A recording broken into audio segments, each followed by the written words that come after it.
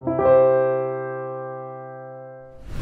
right, why don't we get started? So thank you guys very much for joining. I'm Mark LaMonica, look after the individual investor team for Morningstar here in Sydney. Today we're going to talk about income investing and income investing with ETFs, which I think is an interesting topic. So hopefully you all will think so as well. First couple of housekeeping items. Anything you hear today is general advice. I don't know anything about you, so I, of course, can't offer personal advice. If you're in New Zealand, you can get a copy of our VAP from our website, morningstar.com.au, and the New Zealand regulatory authorities would encourage you to talk to a financial advisor for personal advice. All right, as I said, we're going to talk a little bit about income investing using ETFs today. So, of course, this will be recorded, should be on our website by Friday. If you have any questions, shoot them through during the presentation, either in the chat or in the Q&A, and I will get to them. All right, so we're going to start this thing where we normally start these things, and we're thinking about what you're actually trying to accomplish. So my guess is if you're tuning in today, perhaps you are looking to implement an income investing strategy. We know that is something that a lot of people are very interested in. And there are typically two types of goals that people are trying to get out of an income investing strategy. So the first goal is trying to create, as you can read on the screen, a predictable and growing income stream that you either currently use or will use to pay for your life. So we particularly see this with a lot of people that are either trying to retire early or have retired early, or are, of course, in the retirement phase of their life, and they're trying to fund that through income. So there are a couple of implications out of this. And I wrote an article a couple of weeks ago on income investing, and I heard from a lot of people that were using this strategy. A lot of people before retirement, pre-retirement, before their preservation age. So this is a very popular one. There's another side of this, and this is of course, using an income strategy to try to accomplish a couple things with your portfolio, not necessarily totally relying on that income, but looking to lower the volatility or how much your portfolio bounces around in value and outperform the market. So there is some evidence, which we'll talk about, and some academic research that says that investing in income producing assets can do just that. So talk about that in both these strategies. And some people may use both, so these are not mutually exclusive. But there are certain implications from both of these strategies, especially when we start talking about ETFs. So ETFs, of course, are simply an investment vehicle that hold a basket of, could be anything, shares, bonds, etc.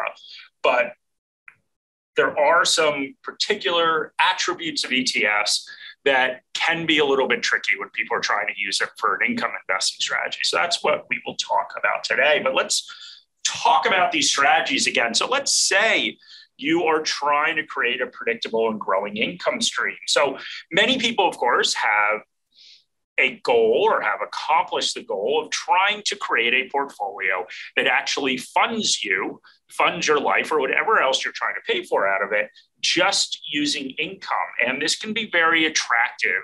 And it can be very attractive because one of the things we certainly worry about as investors, particularly in retirement or in early retirement, is making sure that the amount of money you've accumulated does not go away before you pass away, right? So that's one of the problems with retirement is none of us know how long it's going to last.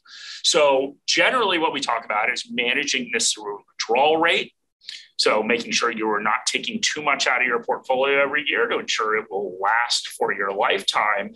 But because of the unpredictability around that, many investors think, okay, well, if my portfolio can generate enough income for me to live off of, then that is a great solution to that problem of not knowing when any of us will die. And this can be tricky because it does involve amassing a large amount of money, potentially an amount of money that many people would find very challenging to save and invest. But this is very attractive for that reason. So that's that first strategy. Now, what are you trying to accomplish here? Well, if you're paying for your life using the income generated from your portfolio, what you're really thinking about is the volatility of that income stream. So you are less worried about the volatility of your underlying portfolio, because once again, you are living off of the income generated. But you are pretty concerned about the volatility of that income, because of course, that's paying for your life.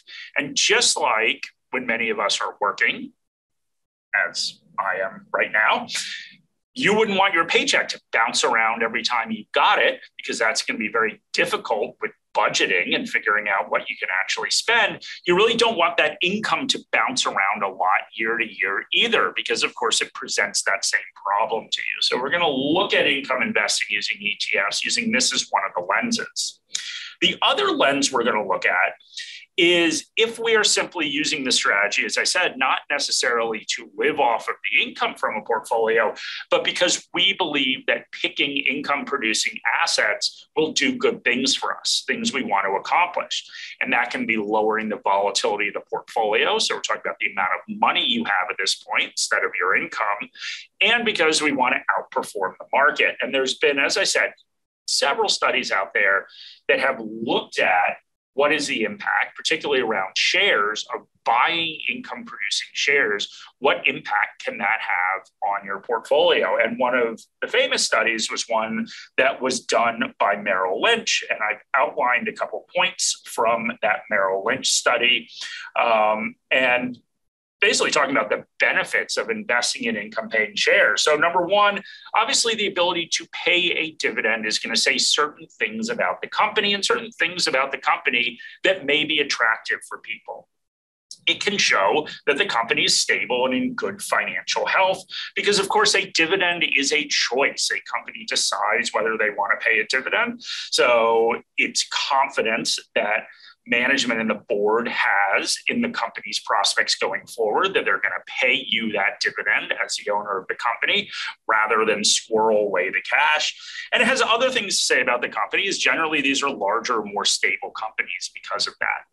And that can lower volatility, so that when we're going through difficult economic times, that company will of course be able to survive and be able to continue to last as a company, as I said, survive, but also will continue to grow and prosper into the future. So it is a positive sign around the company, number one. So just think about the different investment opportunities and what dividend payers represent.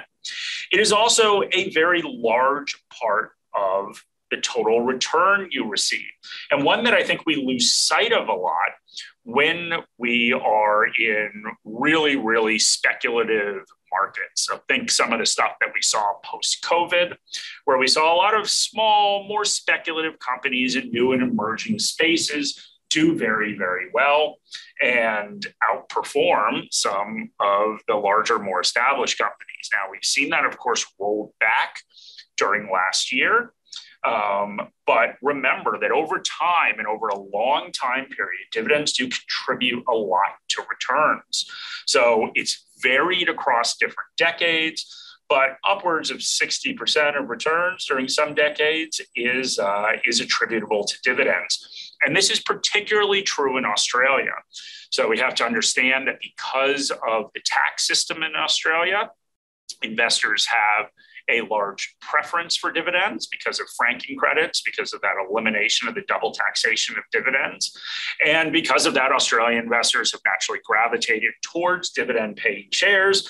And of course, companies pay higher dividends. So we see higher payout rates in Australia, or the amount of earnings that are paid out in dividends, because of course, companies are catering to those investor preferences. So this is particularly true, and this study looks back at the US, but this is even more true in Australia. We also, of course, talk about dividend reinvestment, which is a way to kind of turbocharge those returns potentially. What has this led to? Well, Merrill Lynch looked back between 1990 and 2018. They looked at the S&P 500, and there are a couple of caveats to this, which I'll add at the end. But they looked at the S&P 500, and they looked at something called a dividend aristocrat. So a dividend aristocrat is a company in the S&P 500, as you can read that had increased dividends for the past 25 years. And we can see that being able to identify those companies resulted in higher annual returns than you got from the overall index and actually lower volatility. So it bounced around less in price. Now, investing theory tells us that this shouldn't happen.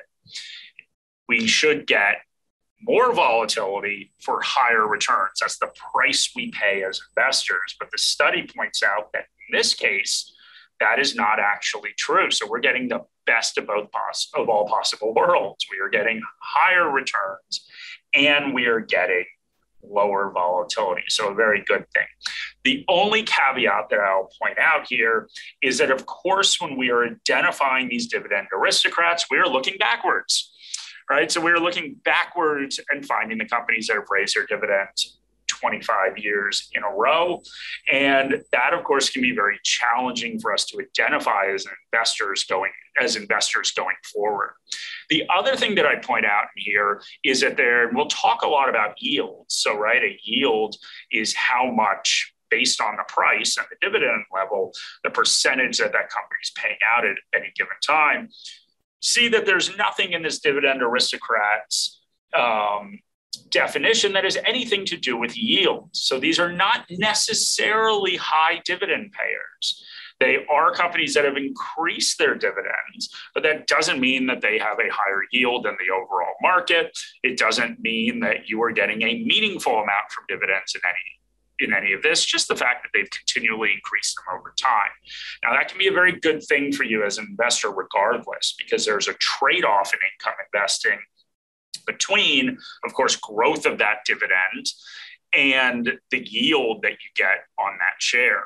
So I talked about payout ratios for a second there, right? So a payout ratio is how much of the earnings are paid out in dividends to investors. And that can be a very good thing, but also realize that there are other uses for that cash. And it's a little bit of a balance that companies need to set between the two, because of course, if you have less cash to invest in the business, it doesn't grow as fast potentially. So just a little bit of a caveat to this study.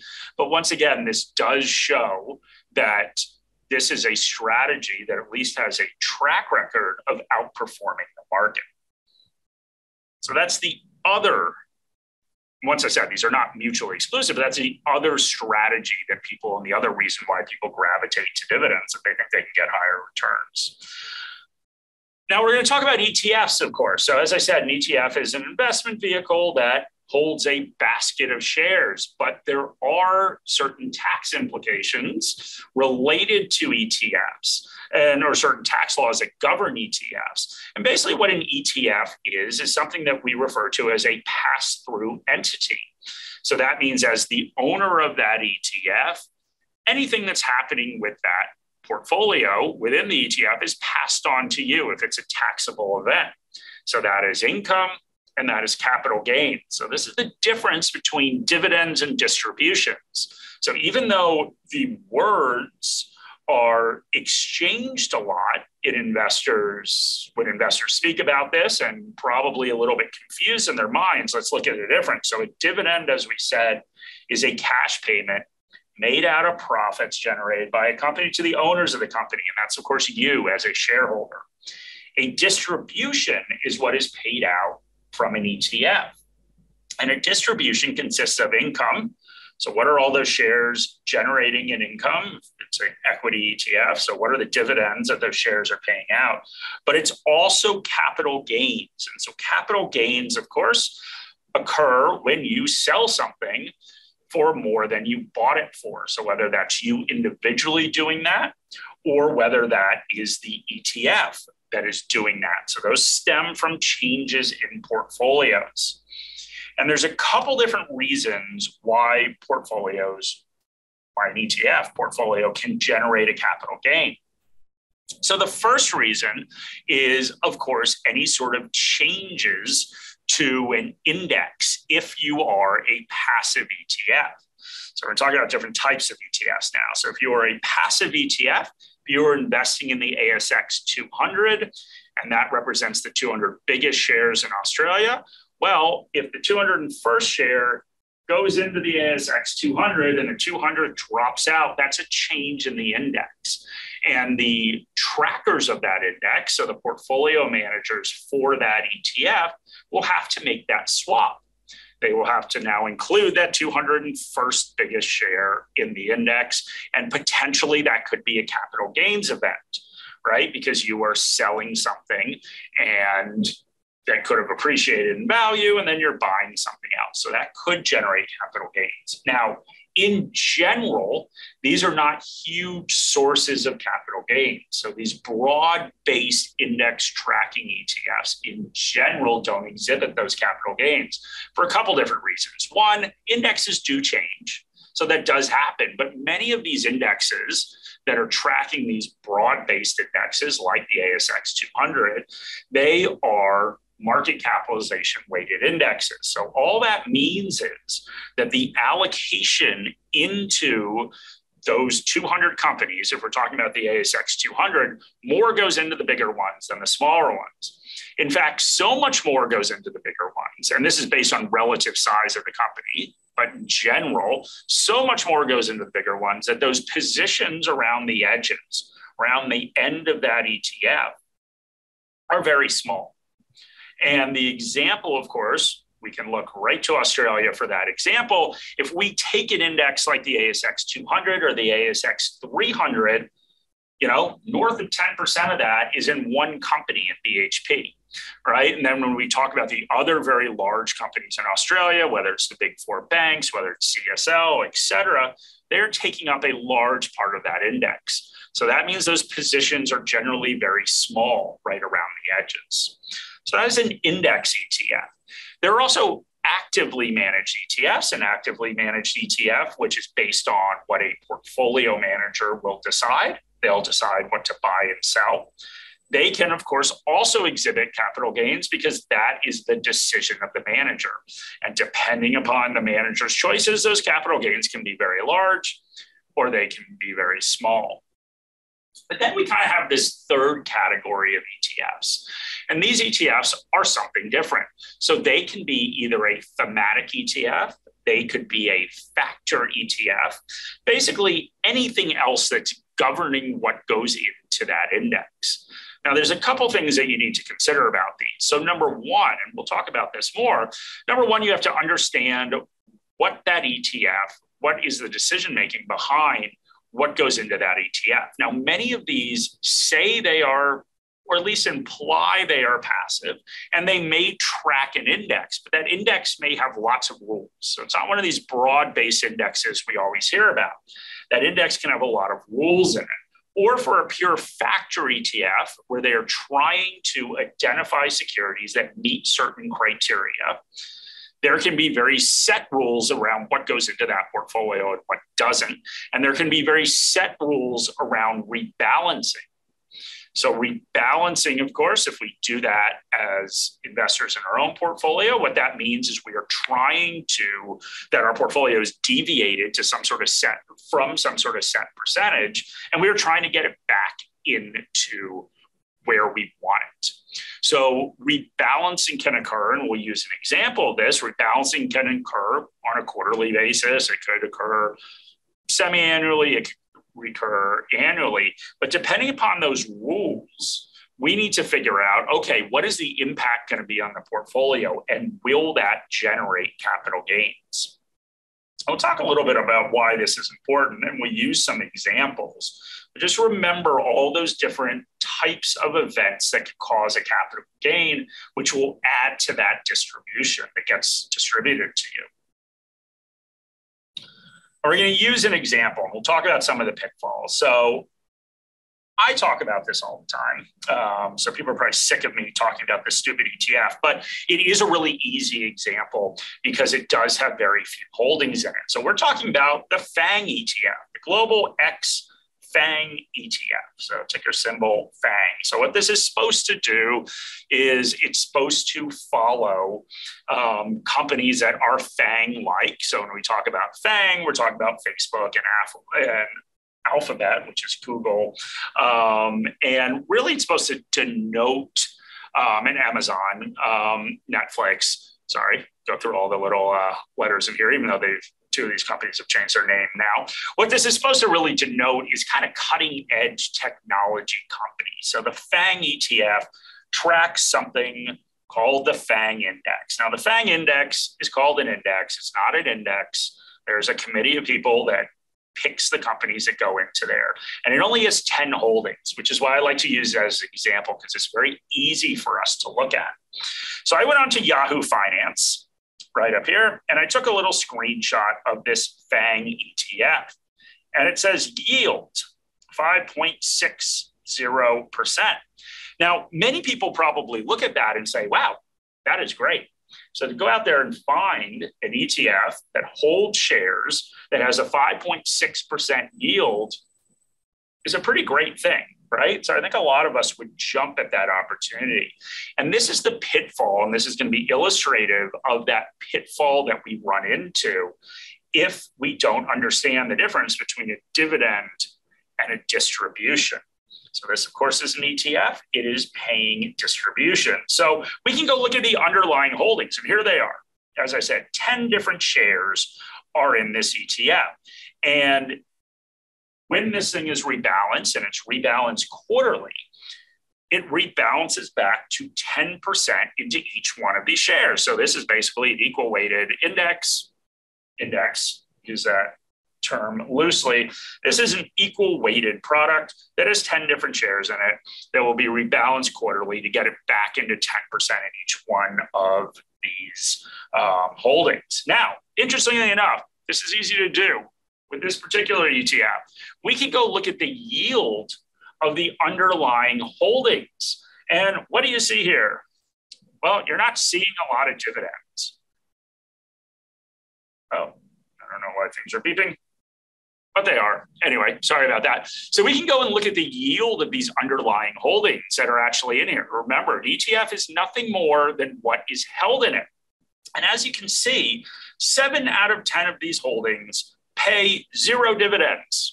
So they have decided not to pay a dividend. They, once again, are trying to capture these sort of, future techie companies in here. A lot of those companies don't pay dividends because they're still trying to grow a lot. Doesn't make them good, doesn't make them bad, but once again, 7 out of 10 don't pay dividends. You'll also see that the ones that do pay dividends don't pay very high dividends. So the only one that's yielding more than 1% currently is Microsoft, barely over 1%. So how does this math add up? How do we hold 10 securities, none of them really paying a high dividend, yet get a 5.6% yield? Well, the simple answer is, of course, what comes out in that distribution is capital gains. Because this thing is rebalanced quarterly, and remember, to try to keep things aligned with that 10% in each holding, what happens when it's rebalanced? The winners, or the shares that on a relative basis have done really well, are sold. And the money goes into the shares on a relative basis that have not done as well. And that's what keeps it balanced. So all of this yield that you are getting is from capital gains. So if I go in there and look at our website, where we do not quote the yield of an ETF because it is misleading, and we go and look at the underlying portfolio, what's the dividend yield? 0.17%. So very, very low, which is expected given the yield of the underlying holdings. All right, so this is a simple example with 10. I was looking at an ETF that had 200. Be more at least time consuming for me to go through and look at every single one of those holdings. That's why I'm using this. So what is the problem with this? Well, the problem with this is that if you are going to go back and look at ETFs with high yields and try to invest from an income perspective, you could be in trouble if you're just looking at that past yield, because it's looking at that distribution, it's looking at capital gains that are generated out of it, not just dividends. And the problem with this is if we go back and we look at those 2 reasons why people pursue income investing strategy. The first reason is that you want a predictable income because you want to pay for your life. Well, this is going to be anything but predictable. So why did we see so many capital gains last year get distributed? Well, the reason is because a lot of these shares had appreciated a lot. They had run up tremendously in the years before. That was reflected in those quarterly rebalances, and you're getting capital gains paid out to you. Now, what happens if we have a prolonged bear market, particularly around these names, which incidentally we have seen? So we saw very poor performance in a lot of these names in 2022. What happens? Well, that yield will disappear. So that distribution will shrink significantly, and it'll shrink significantly because in those rebalancing events that happen, if they are selling shares for less than they paid for them, there is no capital gain. So that yield that many investors are expecting to get will disappear. So the very simple lesson here is obviously understand what's in your portfolio and understand what's in an ETF. So the couple of things we want to look out for, and we'll go into this more, is what are the underlying holdings yielding? Because that is going to give you more predictability into what will be paid out in distribution going forward. And also understand the portfolio construction process in this ETF. It plainly says everywhere you look around this FANG ETF that it's rebalanced quarterly. Think about those implications. So we can have very large scale changes in this portfolio over the course of the year as we go through 4 of those rebalancing. Not to mention the fact that this is basically actively managed because there's a committee that chooses these 10 shares, and at any time they could choose to buy 5 more of them and replace 5 of them in here. So this is an ETF that, for example, has a very, very high likelihood of generating capital gains in an up market. The other reason that we talked about why you invest for income is because you believe that income producing shares have certain attributes that will benefit your portfolio, that lowering the volatility and that outperformance. Well, in this case, if you once again looked at the yield of this ETF, assumed that meant it held a bunch of companies that had high yields, you were also not getting what you're looking for, right? Because only 3 out of 10 pay dividends, none of them very high. That can be another issue for you. So this is really the sort of yield trap that we run into, with ETFs potentially, and that's why it's important to understand what's in the ETF. The only other thing I would say is, some people question this and they'll say, "Well, who cares? I'm still getting this money," and you are. You are getting a cash payment. In Australia, there's no difference between how the ATO classifies a dividend and capital gains. You're basically paying the same tax on it. Now, these are all foreign holdings. There is no franking credits distributed, so I'm just taking that off the table. But just from a marginal tax rate perspective that you're going to pay on capital gains versus dividends, you are going to be taxed the same. So whether that's held in super or not held in super. So many people say, who cares? I'm still getting this payment. And this is an actual payment. So these capital gains are distributed to you in a payment. It's not just them flowing through in your taxes without getting anything for it.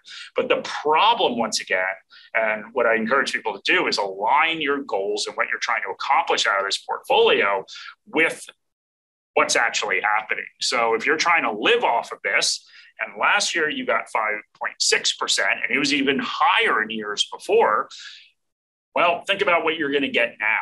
It's probably not going to be as much this year. I'd be willing to bet it's not going to be as much this year unless something crazy happens with markets. So that can really impact, of course, your ability to fund your life. All right, I'm going to pause for a couple questions. Let's see what we have here. So we've got a question from Rodney, who I always say should come in here and do these instead of me. But Rodney said, I've tried to work out how significant the tax inefficiency is for one of your favorite ETFs, MVW, the ASX equal weighted. Presumably because it is equal weighted and rebalance, it must distribute some capital gains, even from the provider in one of the webinars. When I asked the question, their answer appeared to downplay, ignore the concern. Okay, so this is a really good question. I've used an extreme example.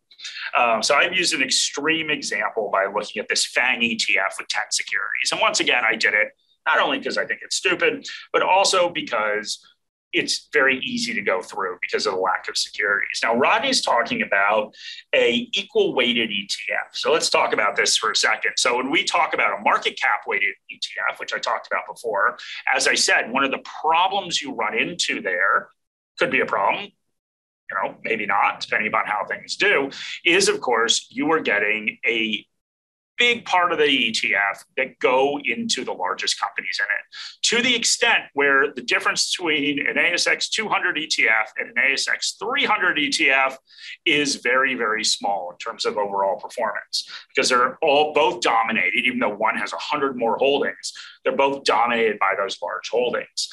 Many people look at the Australian market, myself included, and say, well, we've got some problems with the market, that there's such an overallocation to mining and banking and such an underallocation to all the other sectors in these market cap weighted indexes. It's not a great outcome for investors. So I do like, as Rodney said, I do like that equal weighted index. So basically what that's looking at is that saying we're going to put the same amount into every security into that ETF. So I agree with you, Rodney, that in that case, from a tax efficiency standpoint, and from the same thing that we're talking about from a distribution versus a dividend, you're going to have more problems. You're going to have problems because this thing is rebalanced. In an up market, that rebalancing will distribute capital gains. So I wouldn't necessarily use that ETF, MVW, as a income generating ETF, because I think you're going to have that same problem with distributions bouncing around. But I do think there are some benefits to getting more exposure, a wider exposure across different sectors. But yeah, there's no doubt that that is less tax efficient than investing in an ASX 200 ETF. The problem, of course, is the potential problem is, do you want all that exposure to BHP? And particularly with many investors, the way they invest, I think one of the problems is they'll go out there and they'll buy some of these big securities. They'll own BHP outright. They will own some or potentially all the big four banks outright. And then, of course, they just buy an ETF saying, well, now I'm diversified. I own a couple individual shares. I own an index. But all of a sudden, what they're basically doing is doubling up on all that stuff because it makes up so much of the ETF. So yeah, Rodney, it is definitely more tax inefficient. It's interesting that the provider couldn't answer the question because they know the difference between the dividend yield and the distribution. So one thing I would look at maybe if MVWs go in and look at the actual dividend yield versus what's quoted on something like Yahoo Finance, see what that difference is, because that difference is capital gains. And one of the things about capital gains is many investors like to time when they pay it, because you can, of course, do things like offset it with losses, things like that. You can't do that if it's in an ETF, where you could do that in your portfolio, making the simple decision to sell something on January or on July 1st instead of June 30th can have different tax implications, right? Push those gains out into a future year. So it's a good question.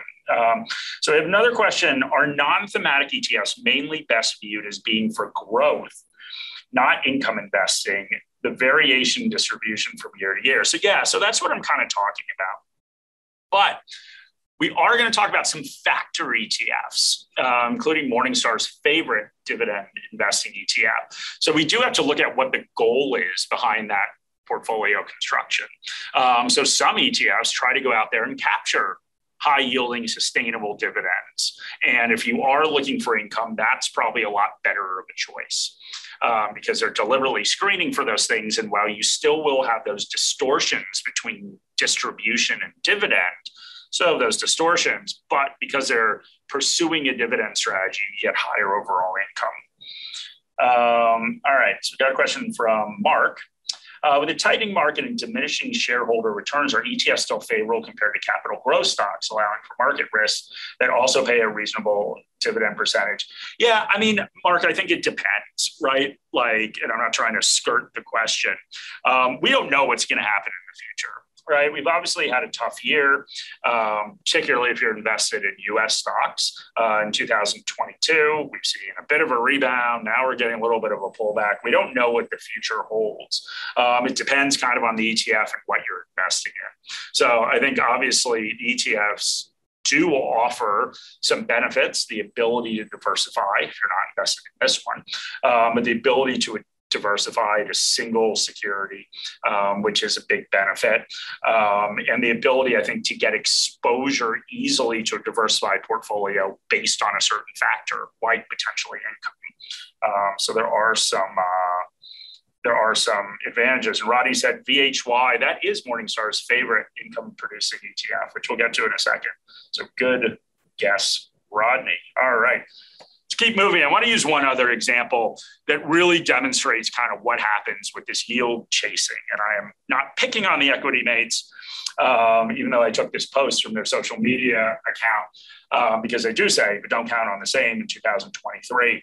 So this just illustrates once again how some investors are going after income from ETFs and why they can have pitfalls. So they put in the 5 best dividend ETFs in 2022, and you can see the yield next to these things. These yields are not from dividends getting paid. So as the equity mates pointed out at the bottom, which I think is really good, that these are very unlikely to repeat going forward. And the biggest example is this thing that has a 45% yield. I'll spend just 2 minutes on it because it is rather funny, I guess, in a way. So this Beta Shares Crude Oil Index ETF is an ETF that has one asset in it. It tracks oil futures. Now, the very interesting thing, if you look back, and maybe this is just because I am too interested in this stuff. The one very interesting thing about this ETF, so it holds futures. So a futures contract is basically just a contract that denotes a price and an amount of oil that's delivered at some time in the future, right? So these things are used a lot as hedges. So if I'm an oil producer, I don't really know where oil is going to go. I can sell the oil I'm going to produce forward. So I'm basically locking in a price. So I can use it as a hedge. Conversely, if I'm an oil consumer, I'm a business that needs oil to do whatever I'm making, plastic, I don't know, whatever you do with oil other than put it in your car. I can lock in the price so I know exactly how much I'm paying for that oil that gets delivered to me in the future. They're not just used as hedges, though. They're also used for speculation by investors. So these are people that have no interest in actually accepting or delivering the oil. They don't want the oil. They want exposure to those futures.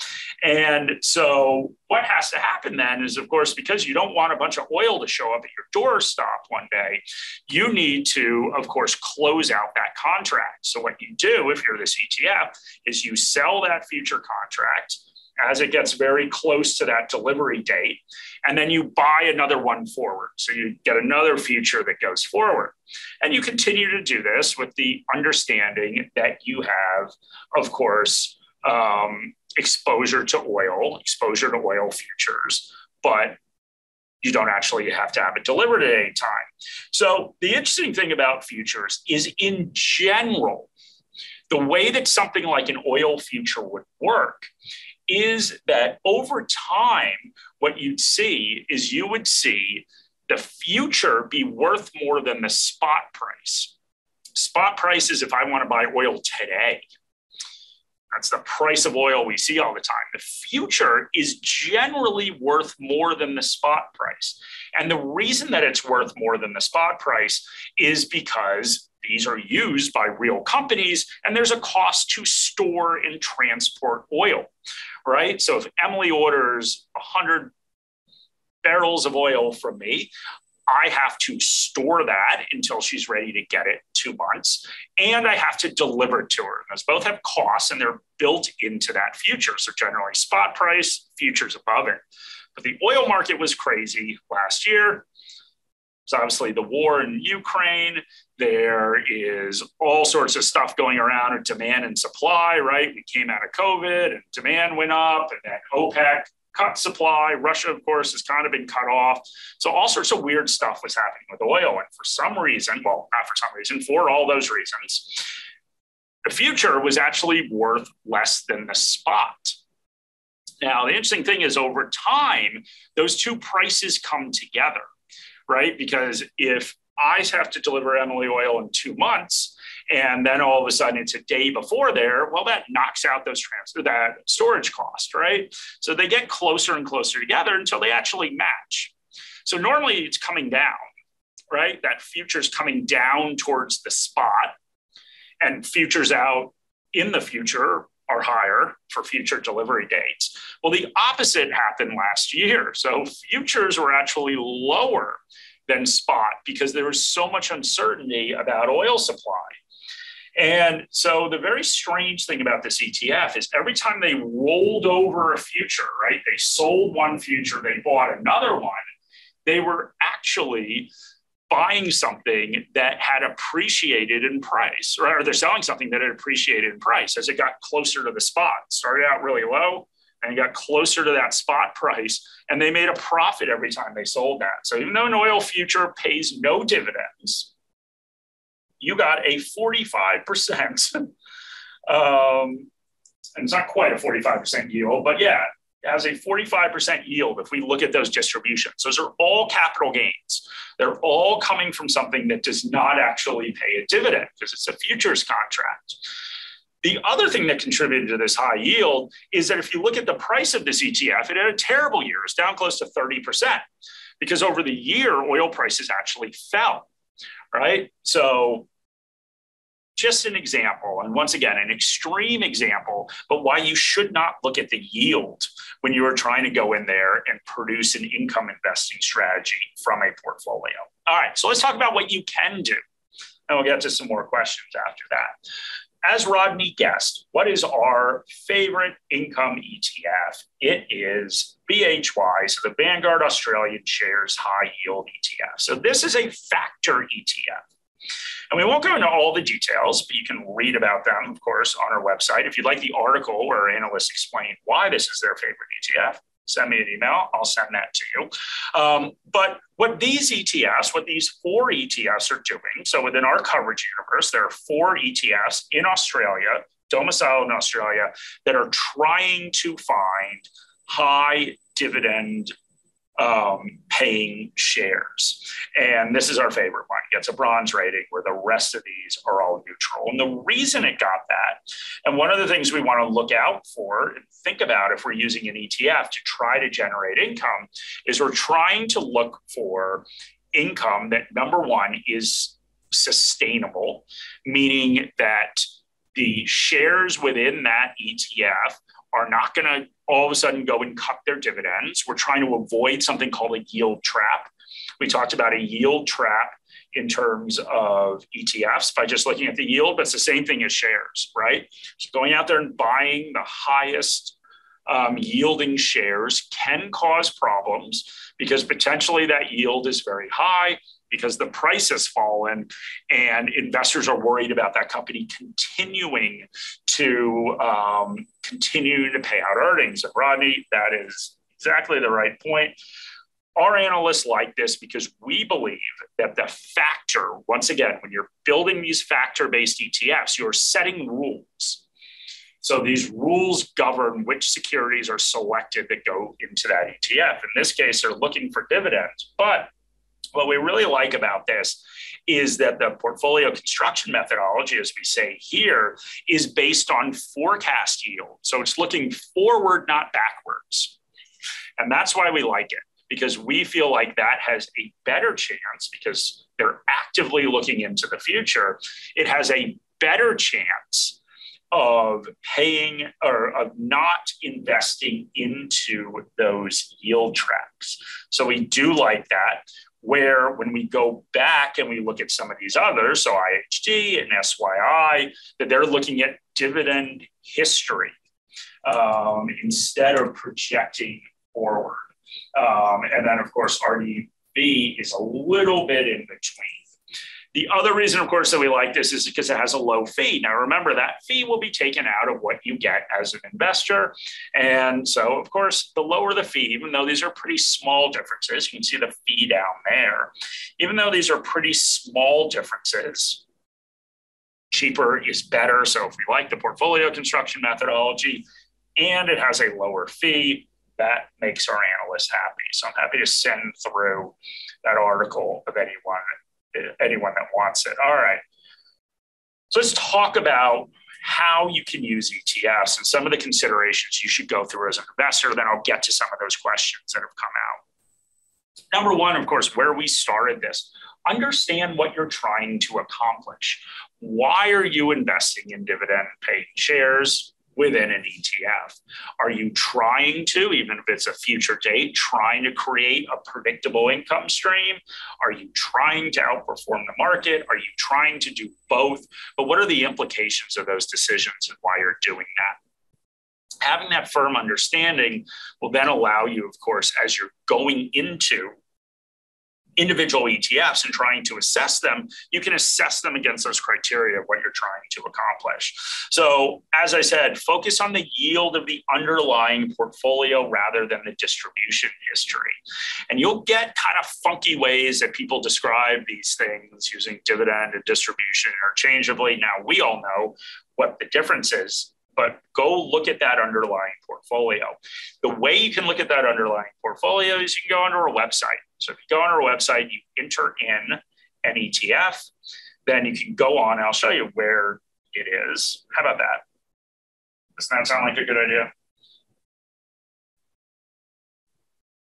right, that's me reading an article in the New York Times. I'm on our website. So this is just morningstar.com.au. So if I go in and we'll look at VHY, just because we've been talking about it. The same thing happens on Morningstar Investor as well. If the stupid ticker ever comes up, let's try to refresh this. I don't know when I was looking at this. Nope. There we go. Vanguard. So what you'll see on both Morningstar Investor and morningstar.com.au is there is a tab for portfolio.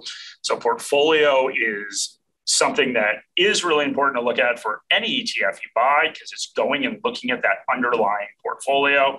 And what you can see is in these style measures, there's dividend yield. So this is the dividend yield. This is not the distribution yield. This is the dividend yield of what is actually held within this portfolio. And you can see in this case, it is quite high. Whereas I used that screenshot looking at that FANG ETF, and it was quite low. And this, once again, is a lot better way to look at things in terms of predictability around where the future dividends or the future distributions might come from, even though there will be that capital gain component. As I said, going in and looking at that portfolio tab, understand the holdings. So there's underlying holdings in the ETF. What's in there? What rules govern what goes in there?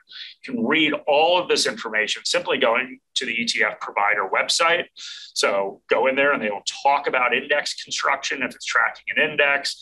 They'll talk about potentially manager strategy. If this is an actively managed fund, go in there and understand that.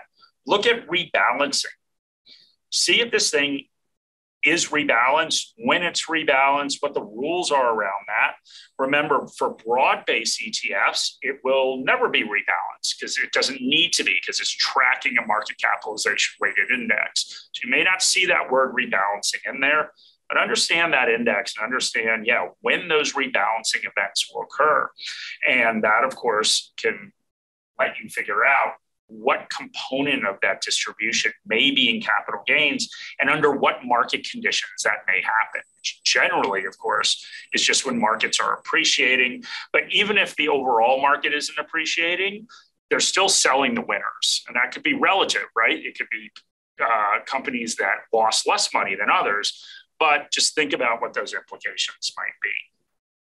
The other thing to understand is that if you're using a lot of ETFs in your portfolio, and this is almost all ETFs to a certain degree. Now, those broad-based indexes will be lower, but understand that there's naturally going to be some volatility in those distributions year to year because of those capital gains, no matter what the rules are. And that volatility can be more or less. But think about how that could impact your plan. And there's a couple different ways that you can counteract this impact of volatility.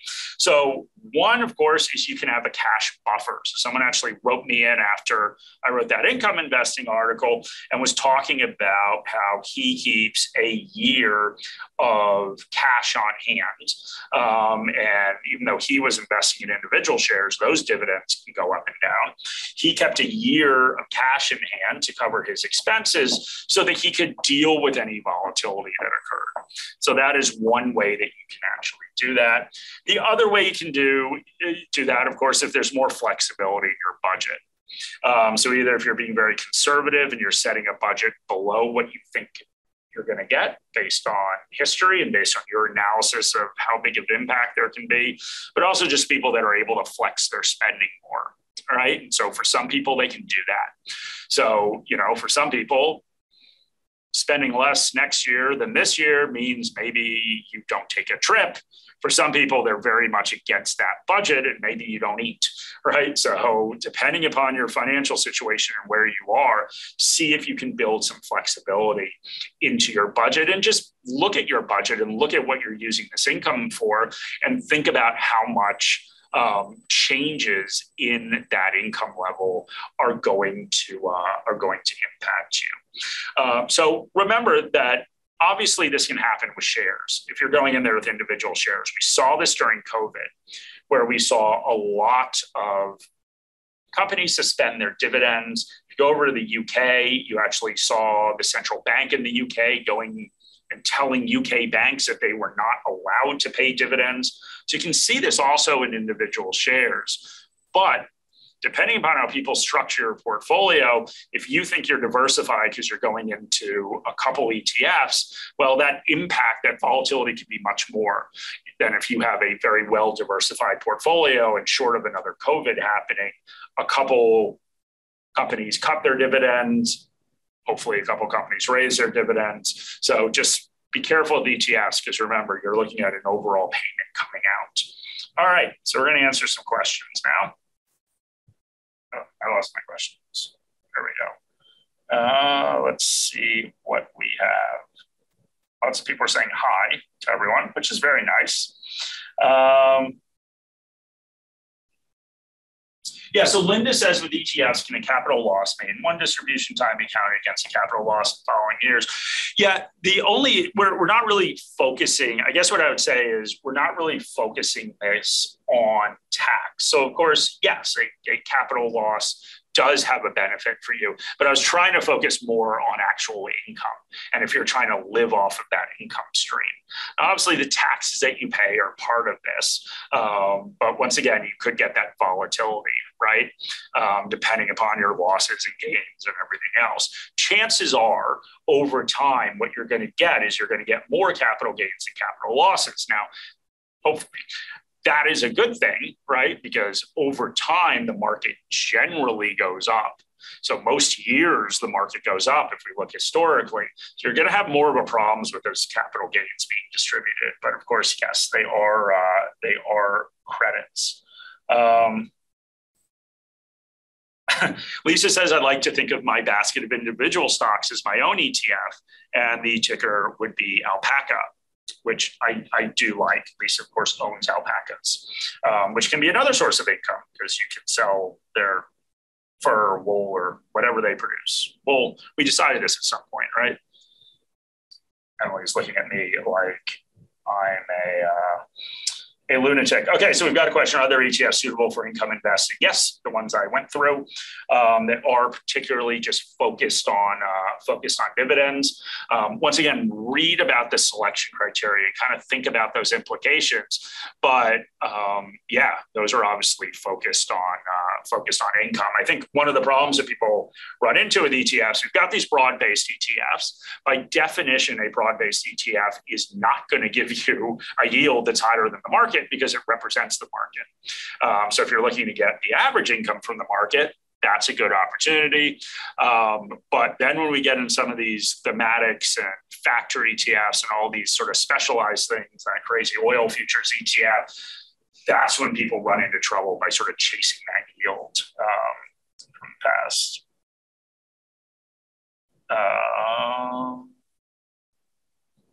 got a question about VLC, which honestly, I will say I don't know off the top of my head, but I will look that up. Okay, so VLC is Vanguard Misky Australian Large. Okay, so the VLC is simply looking at a large index. So VLC is not a specific dividend-related ETF, where VHY is. So hopefully that answers your question, but you stumped me. Large companies, there we go. As I said, Rodney should be doing these for me, but you did stump me on that ticker, so that's a good one. Look at that. Unlike the other weeks, we have finished 4 minutes early. So Linda says, good question. VHY is focused on Australian shares. Morningstar have favorite overseas ETFs. Send me an email, Linda, and I will find out. Off the top of my head, I was just looking at domestic shares for this one because that's the comparison we did, where we find VHY. But yeah, send me an email and I'll get you some information on that. Cool. Anyway, thank you guys very much for joining. Really appreciate it. Emily has to have a meeting with me for an hour now, so she is very upset. But I hope everybody up the table again. So I'm going to put up the table. Shows we had a request. All right, so the ones we looked at are, you can see the ticker right there. So VHY, the one we said was our favorite. We have SYI, RDV, and IHD. It's like an eye test. So those are the four we were looking at. So hopefully that answered your question. Oh, my email. Yes, so my email is mark.lamonica1@morningstar.com. So it is actually in the invite. So you should see that in the invite that gets sent out. And yeah, feel free to send me an email. All right. Thank you guys very much for joining.